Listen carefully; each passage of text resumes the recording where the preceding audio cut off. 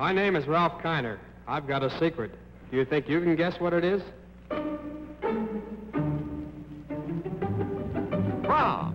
From Home Permanent. The new Easy Home Permanent that needs no neutralizer. And White Rain, the fabulous new lotion shampoo that leaves your hair sunshine bright. Present I've Got a Secret, starring Gary Moore. Hi.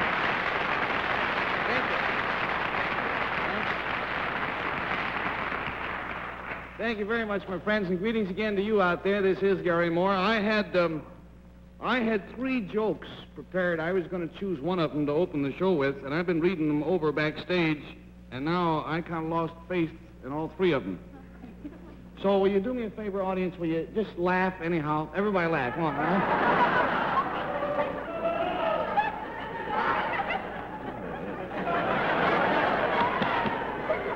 It's a bigger laugh than we would have gotten if I had a joke. Why did we bother? Thank you. You're very kind. In any event, welcome, my friends, to I've Got a Secret. I've Got a Secret in which we bring you the awful truth about some very nice people just for fun. Now, tonight we have some information about their private lives, which they're going to try to keep secret from our inquisitive panel. Now, I would like very much for you to meet our panel. First, a young man who is MC of his own quiz show, Winner Take All, Mr. Bill Cullen. Then the lovely motion picture and television actress, Miss Jane Meadows. Britain's unofficial ambassador of befuddlement, Mr. Melville Cooper. And our bright star of movies and television, Miss Lorraine Day. That is our panel.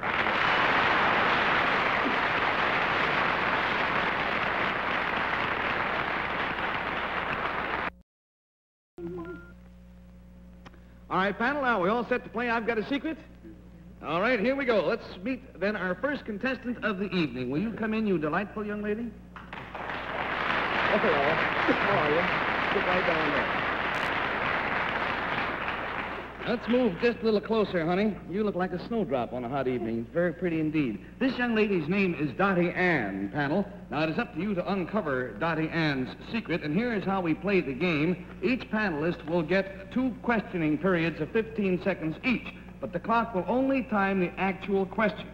Now, when a panelist's time is up, you will hear this rather revolting sound. And I will pay our guest $10 and then turn the game over to the next questioner. Twice around the panel for a total loss of $80, and the game is over. Now then, Dottie Ann, if you will hold your hand over your mouth so that the panel, sneaky as they are, can see, and if you will whisper your secret to me, we will reveal it to the viewers at home. What is your secret?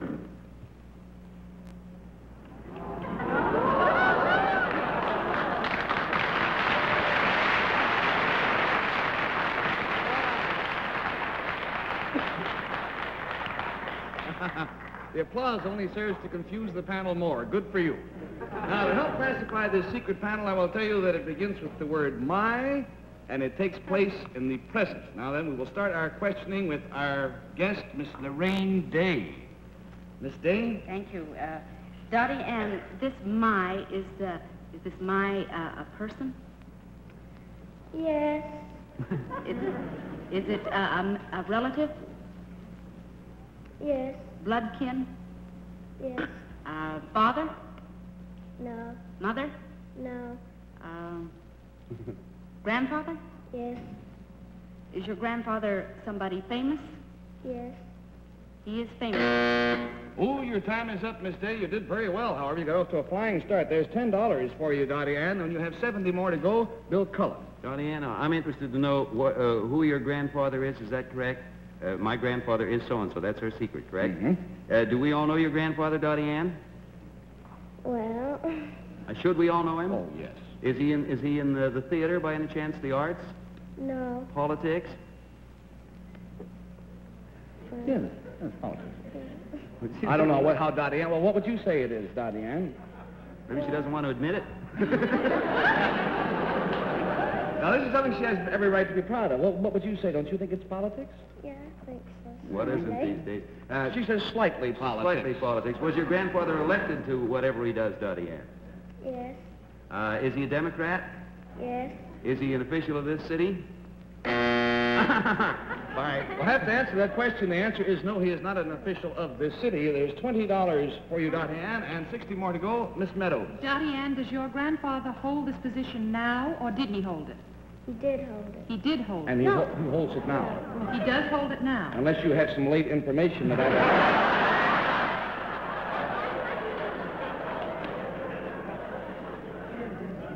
Dottie Ann, did your grandfather figure in the recent primaries, or whatever you call them, in Chicago? The convention in Chicago? Yes, he figured. He did? Was he elected to some position in Chicago? No. Has your grandfather been in Washington? Yes. He has been in Washington? Almost everybody at the convention has been in Washington. There is $30 down and $50 to go. Mr. Melville Cooper. Well, this is out of my field a little, you know, but I'm wondering, Dottie Ann, is your grandfather holds a very high position in the Democratic government? Almost very high? I mean, almost Not the almost highest? very high. It's very high. He's not vice president, by any chance? Yes. Well, now, just a moment. Just a moment. You said he is not vice president. I said by any chance. I was putting it politely. Other words, Mr. Barclay. That is right. Dottie Ann is the granddaughter of Vice President Barclay.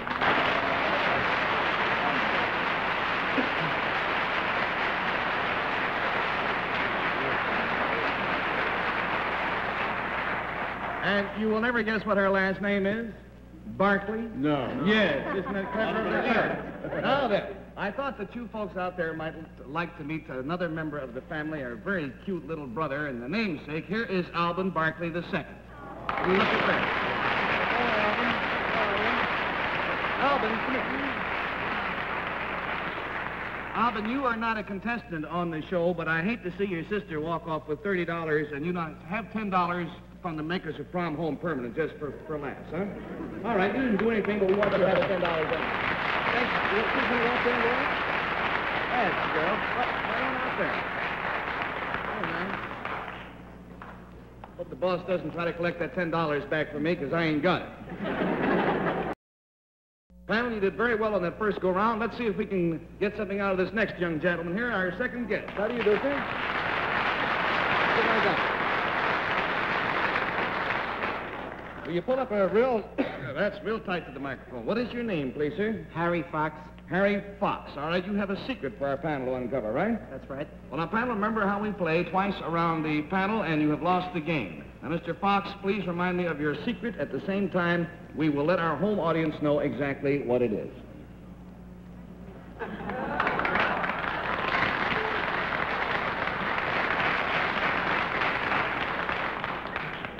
That's even harder than vice president. Now, to help classify this secret, panel, I will tell you that it begins with the word I and concerns the future. Now, here we go. We'll start the cross-examination over with Mr. Bill Cullen. Is this I and concerns the future? Is this going to happen to you within the next 10 years, Mr. Fox? No, it won't. It won't happen within the next 10 years? It won't happen to me. Oh, yes, it will. Yes,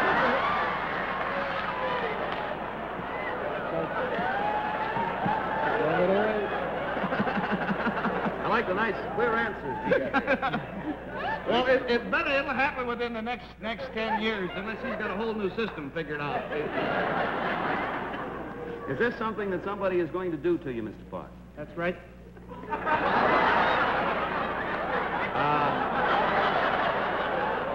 This boy has got a new system, I'll tell you. Is this... May I say this? I don't think that in the sense that you asked the question, Mr. Cullen, we can say it was something that was going to be done to him. could it be done? Could it possibly be something someone's going to do for him? I think that's a happier way of phrasing it. Yes, that's a happier phrase. Is more than one person going to do this for you, Mr. Fox? I mean, No. is this a happy thing that's going to happen to you? Yes. Did you have to work to accomplish this?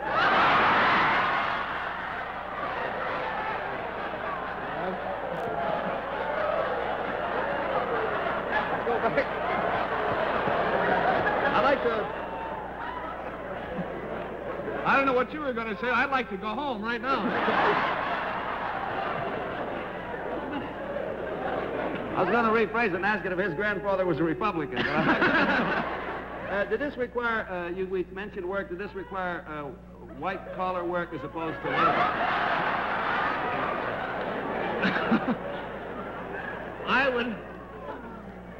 You say white-collar work as opposed to labor, I would say this is labor. Thank you. Mr. Cullen, there's $10 down and $70 to go. Miss Meadows. Yeah, go ahead with Mr. that. Fox, would it help me to know something about this person? Would that help me get closer to your secret? That's right. Is this person, by any chance, a woman? Yes. It is. I don't think it's by chance. It is. It is a woman, yeah. Is this person a member of your family? Yes. Is it your mother? No. Is it your wife? Are you married? Yes. It is your wife. Something in the future. Is it, Oh, is no. your wife expecting a baby?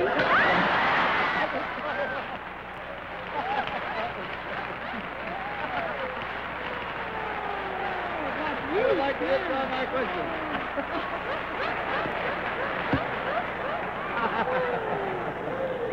Now, what I want to see is if Mr. Cullen has the courage to remain on the panel throughout the evening. It seems a shame, Mr. Fox, that $10 is all you can get at this crucial moment, but thanks very much to the makers of Prom Home Permanent. You've been just great. Come on around here.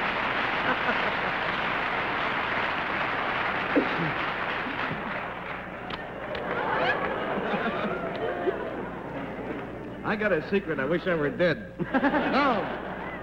It's time to have our panel go to work on tonight's special guest. Ladies and gentlemen, the very handsome young man who has led both major leagues in home run hitting for the last 5 years, Mr. Ralph Kiner of the Pittsburgh Pirates.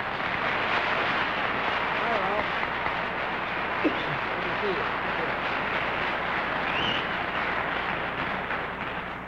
You managed to look very happy after the rather unhappy events of the day, Ralph. Well, let's not talk about it. I think Lorraine's got a few troubles of her own over there, too, though. Yes, I think the two of you... Smiling, but I'm not happy. Well, Ralph, let's have our panel start digging for your secret. All right, panel. Now let's go to work and try to dig out Mr. Ralph Kiner's secret. We will play the game the same as before, except that, of course, in this case, the money will go to Mr. Kiner's favorite charity. Ralph, will you whisper your secret to me, please, while we reveal it on the screens at home?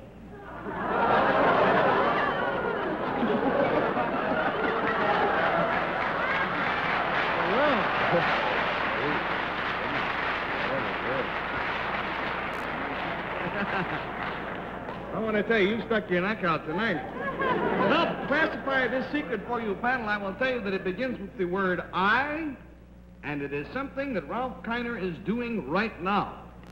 Let's start the cross-examination with Mr. Melville Cooper. Mr. Kiner, something you're doing right now, Yes, sir. at this moment, Right at this moment. right now. Well, would you mind doing it again? Right ahead. I just have. He just did it again. Yeah.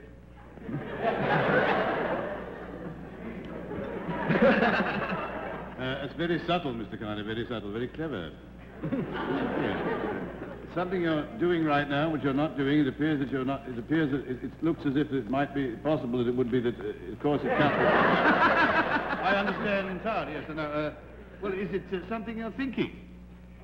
Well, I'm thinking about it. Yes, I am. But that is not the secret, That's though. not the secret. He is thinking about it. That's not the secret.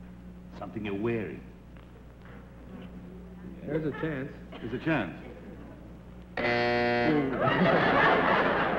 I'll have to give you an unequivocal yes on that. It is something he's wearing. $10 to you, Ralph Kiner. $70 to go. Miss Lorraine Day. Mrs. Leo DeRocher. Ralph, if it's something that you're wearing, it must be the tie because it doesn't go with the suit. And you have been selected. Well, let's not be critical of Mr. Kiner's wardrobe. Yes, but Mr. Kiner has been selected as the best-dressed young man many times Well, by there's many some blue, polls. there's So some I blue in would the say tie. that it has something to do with the tie. Is it like a tie that my husband has? I don't know what your husband wears outside of a baseball uniform. That's about all I see. Is it my husband's tie? That is exactly Ralph, did he give that tie to you? Did he That's better. Oh, did my husband give you that tie? Indirectly, he did, yes.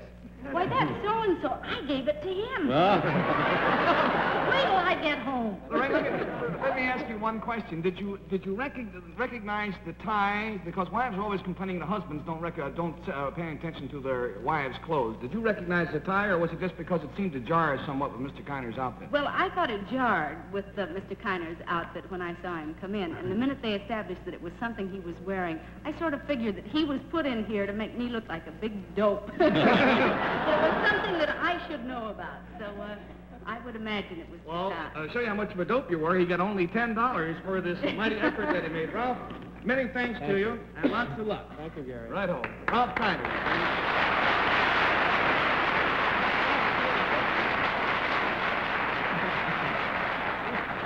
Remember now out there, my friends, if you have got a secret and you want to be on the show, or if you want tickets to come see our show, may we suggest that you write to I've Got a Secret, CBS TV, 485 Madison Avenue, New York, 22, New York. By the way, out there, I'd like to pause just long enough in the festivities to remind you that your blood might very well save a soldier's life. But it takes 9 donations to save 1 life. So why don't you join up now? You can see why so many Americans are rolling up their sleeves and giving their blood so that our wounded may live. Why don't you do it, and do it tomorrow? Call your local Red Cross.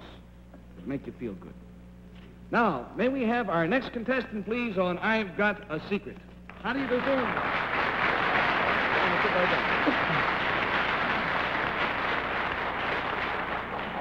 Sir, will you tell us what your name is, and will you tell us what you do? My name is Thomas Devaney. I work at the Chernobyl Hotel. Uh-huh. And something about your appearance has excited both the ladies on the panel. They think they've got... Oh, you like the tie, huh? Well, all right, maybe he's wearing Melville Cooper's necktie. We'll find out later. Now, Mr. Devaney, if you will remind me of your secret, we will show it to the folks at home, huh?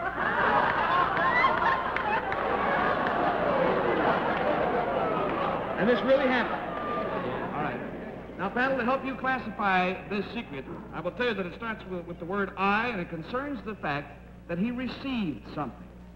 All right, let's start off the questioning with young Mr. Bill Cullen. All righty.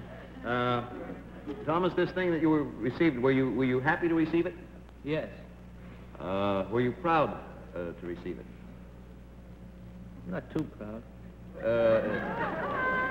Is it the kind of thing that many people might have received? No. Did you have to do something in order to receive this? Yes. Yes. Could you? Would it be that you had to exhibit? You had to risk your life? Exhibit great bravery or something like that? No. Does it have anything at all to do with the military? No. Thank Your you. time is up, Mr. Cullen. It's just as well. I saw a rather blank look in your eyes. $10 for Mr. Devaney, and now Miss Meadows. Mr. Devaney, this thing that you received, did you receive it in whatever capacity you have at the Sherry Netherland Hotel? Yes, you received it as a result of your position You did. there. Did you receive it from a guest at the hotel? Yes. Was the guest, is it somebody well known? Yes. Is the guest named in the secret? Yes. Yes. Is the guest a man? Yes. Is the man...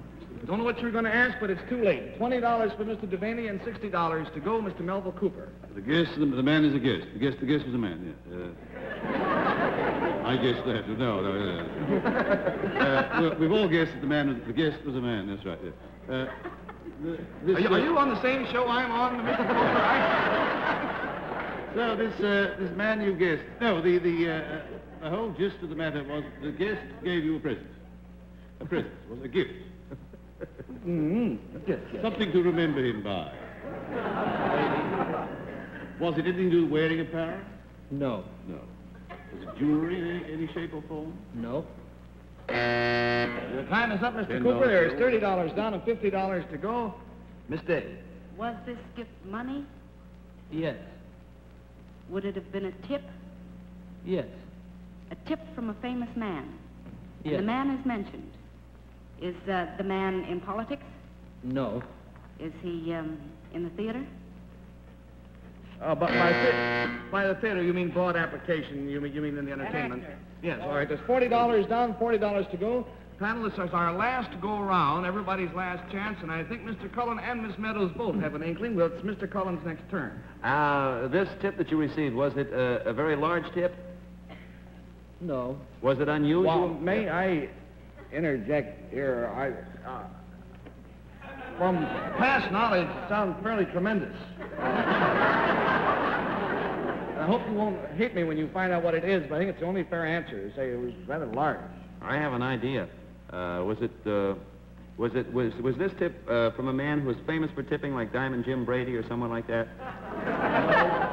No, it wouldn't have been, but I mean someone. Was the person famous for not tipping? You have to say yes. Yes. Was he very famous for being very tight, this person? Yes. Did you receive a tip from our producers?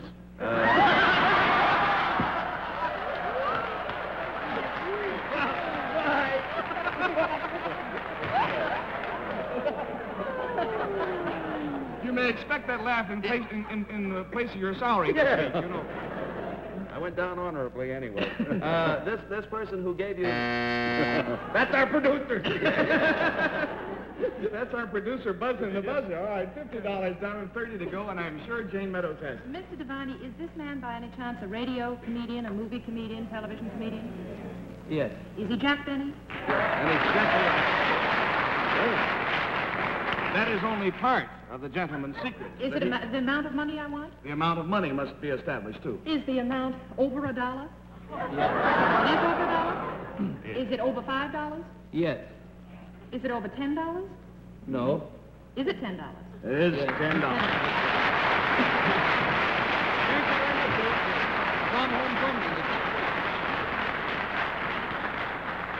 All right. Thank you very much, Mr. Devaney. That's why I said it was a large amount. All right. Now, may we have our next panelist, please? Will this young lady come out here, please? Hello.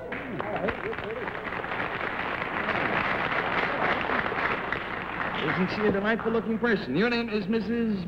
Back. Mrs. Back. Now, Mrs. Back, will you remind me of your secret at the same time we will let our home audience in on the secret? Tell me what it is. Anybody recognize her? All right. To help classify this secret, I will tell you it starts with the word I and concerns an experience that Mrs. Back had, and we will start the questioning with Miss Jane Meadows. Mrs. Batt, this experience that you had, did you have it recently, within the last 5 years? Yes. You did. Does this experience involve another human being, or did you have it alone? Another human being. Another human being. Is this human being by any chance famous? No. No. Is this human being a member of your family? Yes.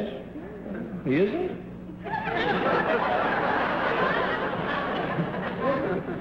Well, I would say, she says no, I say yes. He definitely is. He is related to Mrs. Back. He's related to you, but not a blood relative? That's right. Is it your husband? Yes. I'm sorry, Miss Meadows, our time is up. There is $10 for you and $70 to go. Mr. Cooper. Some experience you had with your husband, isn't it, huh? Well, here we go. Well, as a matter of fact, here we don't go, Mr. Cooper, because I look at the clock and find that we're all out of time. Saved by the bell. So we're going to have to forfeit the entire amount to Mrs. Back, $80 for Mrs. Back. And will you tell the panel what your secret is? I was married on television. Oh, indeed she was.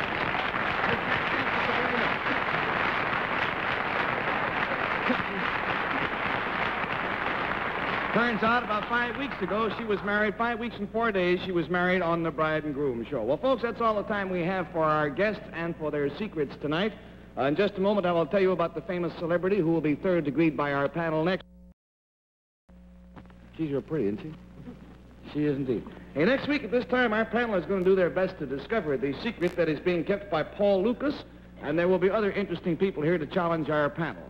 Meanwhile, until then, I'd better say goodnight to our panel, Mr. Bill Cullen, Miss Jane Meadows, Mr. Melville Cooper, and Miss Lorraine Day. And so until next week, when we all get together here on I've Got a Secret, this will be Gary Moore saying bye-bye for all of us. Be very kind to each other.